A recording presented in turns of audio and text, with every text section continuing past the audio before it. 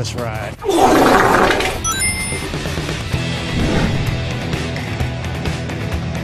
I know nowadays people are more used to the Marvel Cinematic Universe, the MCU. It's what you think of when you think Marvel movie. But when I think of Marvel movie, I think of the classics. The 2000s Marvel movies were full of personality, and they weren't afraid to embrace their comic book weirdness. And one of those movies was Ghost Rider.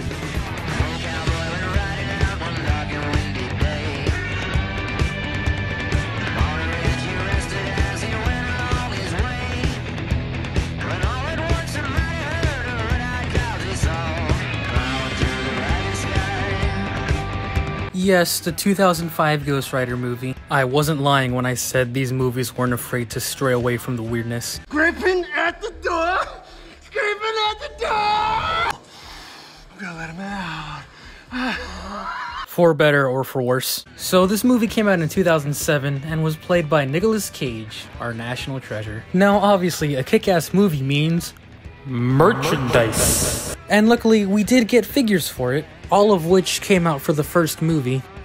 They didn't make any for the second movie, probably because it sucks so hard. That's where I got the clip I showed you earlier, you know, the scraping at the door! Scraping at the door! But I actually like the first movie a lot. Now, anyway, the figures. Well, guess what? We're not looking at any of these motherfuckers. We're looking at the one that comes with the bike because it's Ghost Rider. Why would he not have his bike, you fucking idiot? And also, we're looking at the one that comes with the Nicolas Cage head because it's Nicolas Cage. Why would we not?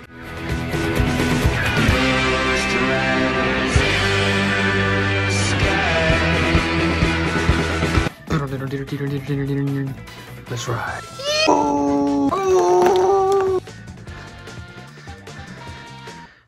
I don't know, man. Looks like a shit video to me.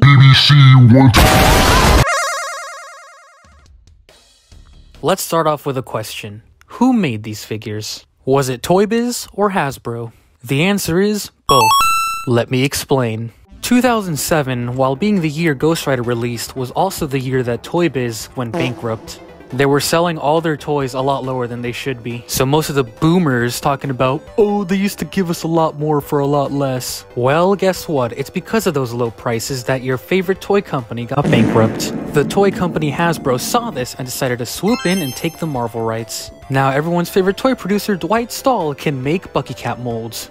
Bucky Cap molds for everyone. But before Toy Biz fucking died, they were working on the movie Ghost Rider figures. Hasbro, being the lazy bastards that they are, decided to reuse these molds. It would save them money and not let the molds go to waste. Whether or not Hasbro modified these figures is unknown. Congratulations! You now know why Hasbro has the Marvel rights, you fucking nerd. Alright, so for this movie, they made a whole wave of Ghost Rider figures, but one thing that they all have in common is that they all don't have a bike. Having Ghost Rider without his bike is like having Captain America without his shield or Wolverine without his claws. So obviously, if you were to get a Ghost Rider from the movie, you'd want the one with his bike. Well, there's two big problems with that. Firstly, they only made one with his motorcycle, and secondly, it's the most expensive and rarest figure of them all. This is the Electronic Flame Cycle Ghost Rider. We'll get to the bike later. Right now we're just gonna focus on this figure. The main focus of Ghost Rider is obviously his skull head, and this doesn't look that good. Like, it's not terrible, it does look threatening, but like, why are the teeth white? It should be the same color as his skull. That's not how fucking skulls work. He must have had some good ass toothpaste. The fire looks pretty cool though. It's got an orange base with red highlights. I mean, it does look like he has a perm, you know. That's another asshole I know who has a perm on his head, but you know. You can see he has this random bit of fire on his chest. He also has these pupils in his eyes, which he's not supposed to have. He's a skull, not a fucking... They most likely based this head off of this picture right here. Getting a look at his torso, you can see all his detail is there. It's all well sculpted and painted. Even got some dust right here, which, yeah, sorry about that. These spikes are a bit oversized, but at least they're painted silver. These, along with the entire torso, is made of a soft rubber. Unique to this figure is all the blue highlights. These highlights go throughout the entire figure. All pretty standard until you get to the gloves. You can see they're appropriately spiky. His right hand looks a bit misshapen, but we'll get to that in a minute. Very nice sculpt on the black jeans, some cool detail on the boots, and paint even on the back of the figure. This figure is pretty cool. You know who else? You got all this cool paint and a bunch of cool detail, but like, He just looks off. I know proportions weren't Toy Biz's strong suit, but goddamn.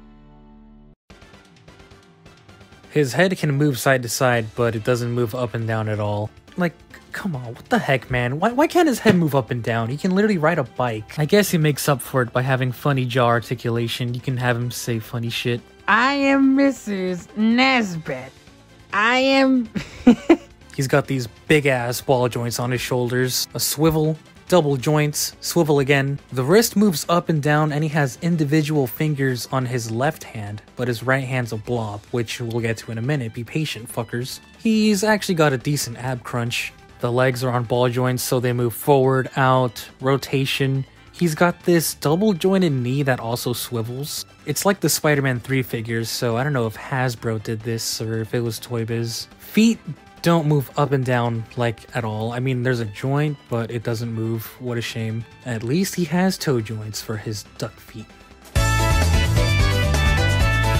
He's known for the vroom vroom vroom vroom. Aw yeah, this bike is sick. All of the demoniacal sculpting is there. There's some blue shading to offset the silver, which I like. The fire pieces are made of the same material as his hair, so, you know, so it'll match. You can see there's screws on this side, but, like, you know, who cares? At least they're not on the other side. It does have a kickstand, so you can display it properly. Even when you fold it inward, it still, like, kinda acts as a kickstand. But that's not all, folks. It has this big-ass button on it. Simply press it, and it lights up and makes sounds. You may have noticed this circle on the side of it. Well, the Ghost Rider's right hand doesn't look like a blob for nothing. There's actually a magnet on the inside of it. So you just line these up and... Come on. Fuck. Shit. Just fucking... Just... Dude, just fucking... Oh my... Fucking... Just fucking... Oh god, you just gotta find the right G-spot, you know what I'm saying? Just fucking...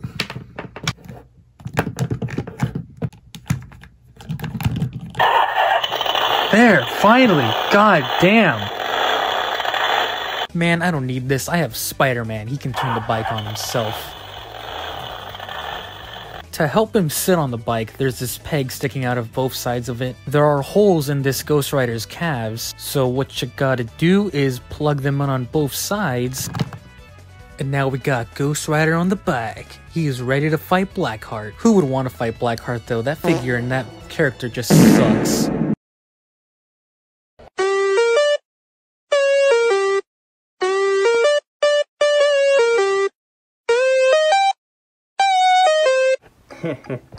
What's your favorite superhero movie? Tizzify from YouTube, what the fuck are you talking about? What's your favorite superhero movie? Huh? I don't know, I guess Ghost Rider? Ghost Rider? Yeah, no, fuck off. Yeah, that movie was good, but the villain sucked ass. That villain sucked ass, bro. Oh, yeah, man. It was complete dog shit. Oh, I fucking hated Blackheart. That man was fucking awful.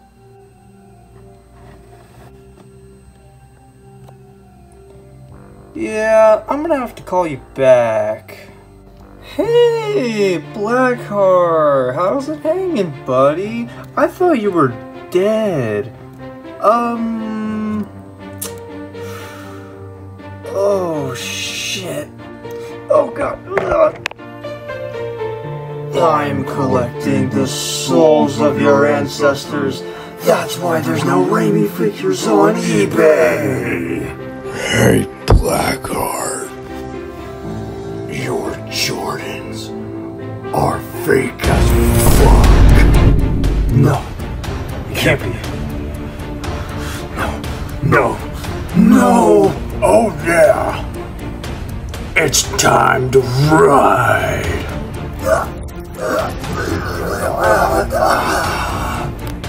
You're going to the underworld, bitch.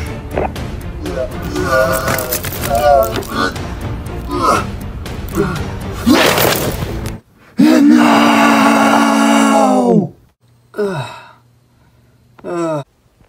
expect to save a spider today. Yeah, well, thanks for the help. Oh yeah, don't mention it. I sent Blackheart to somebody that could take care of him.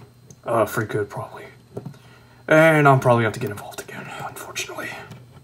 Okay. I've kicked more asses than you can think. I'm probably gonna need backup for your ass.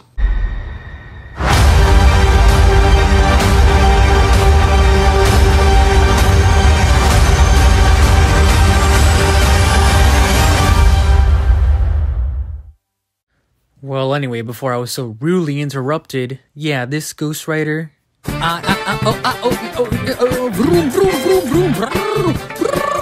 Before we get into the size comparison and conclusion, I wanted to take a look at this figure right here. This is the Chain Attack Ghost Rider figure, and it's almost the perfect movie Ghost Rider. Getting a look at the face, and oh yeah, this is a definite improvement from the other one. It actually looks like a skull, and the teeth are not white. However, the fire on his head, while it looks pretty good, it looks like he's Super Saiyan now. Yeah, the pupils are still there, but this head looks way better than the other one, so I can excuse that. Well, at least you can make him still talk. Oh, getting a look at the figure itself, you can see that most of the details are exactly the same as the other one, but this is not the same sculpt, it's completely different, which I appreciate the effort. This figure is more proportionate than the old one, but that's not saying much, especially when we look at his hips. What the hell is this, dude?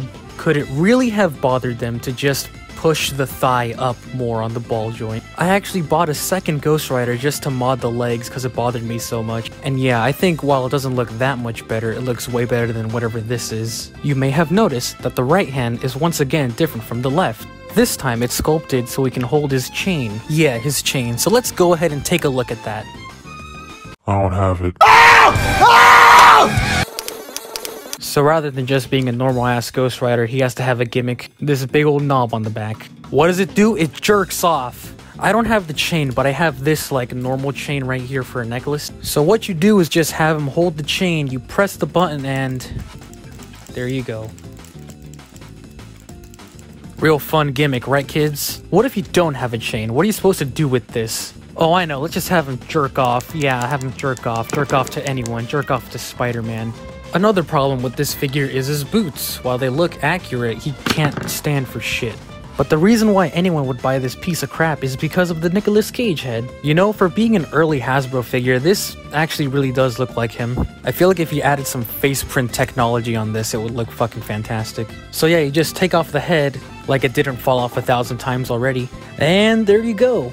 While the head does look kind of small and, you know, off, this is still a really cool feature. Now you have a cool Johnny Blaze figure. Recreate all your favorite moments like the scraping at the door! Scraping at the door! He came with no bike, obviously, so I just used this piece of crap. This is a little bike that came with the 5-inch Ghost Rider. It's a ripcord bike, I don't know what it's called, but it's not in scale, but it gets the job done for pictures. I mean, having this was better than no bike. Here are both the Ghost Riders side by side, and while I like the one with the chain whip action better, it's really up to you on which one you like more, figure-wise at least. Accessory-wise, yeah, the motorcycle one wins. Another thing to note is that the chain whip action one feels like rattly. It's like his joints are ratchet joints, but they're also loose at the same time, which is weird, and it's also why he's hard to stand. The motorcycle one is more smooth and actually feels like a solid figure. Ghost Rider is Ghost Rider head ass. His head is at 2 ball joints, so he has more articulation than the other Ghost Rider. There's a joint at his head and a ball joint at his neck. It's extremely loose though, so it comes off all the time. And obviously, because of the gimmick, his arm can't move in and out, but it still rotates. We don't need to go over the rest of the articulation. Both these guys are in scale with Marvel Legends, so let's see how they compare to other Marvel heroes. Here they are next to the Spider-Man 2 Magnetic Spider-Man, the Marvel Legends Amazon exclusive Wolverine, and the Toy Biz X2 Cyclops, Hulk 2003, the Infinity Saga Mark III Iron Man, Netflix Daredevil, and Punisher. I don't have the Toy Biz ones. So what are my thoughts? Honestly, these guys can be considered shit to some. I'm the guy who likes all this old stuff, so to me these figures are fine. They were fine for their time, and they'll always hold a special place in my heart for being the only Ghost Rider movie figures. You can find the Chain Attack one for like $20 to $60, depending on the condition. The one with the bike can cost you at least $100. I was lucky enough to get mine for $50. This one isn't even for me either, this is for my friend Tiz. So what are my final thoughts? You motherfuckers better not make the price go up because of Multiverse of Madness.